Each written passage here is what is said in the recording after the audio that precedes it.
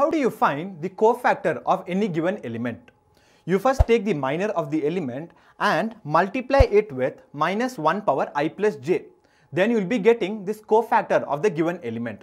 So what has to do this minus 1 power I plus j? It actually assigns a positive or negative sign to this minor.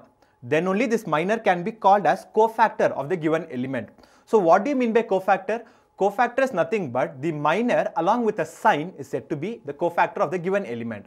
So let us see how do you find the cofactor of each and every element in a 2 cross 2 matrix first. First and foremost, the cofactor of a matrix is represented as capital Aij, where I and j represents the row and column number of the element of which you are finding the cofactor. Thus, Aij can be written as minus 1 power I plus j into Mij. Now let me take a matrix that is A11, A12, A21 and A22. Capital A11 is equal to plus A22. Capital A12 is equal to minus small a21, capital A21 is equal to minus small a12, and finally capital A22 is equal to plus small a11.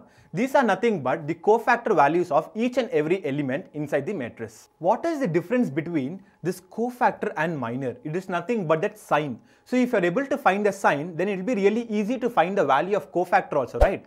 Let me give you a hint, whereby you can just see this matrix and tell what will be the sign of each and every element. So over here I have a matrix A is equal to A11, A12, A21, A22. The sign of each and every element is given as minus 1 power I plus j, meaning to say the sign mainly depends upon the position of the given element.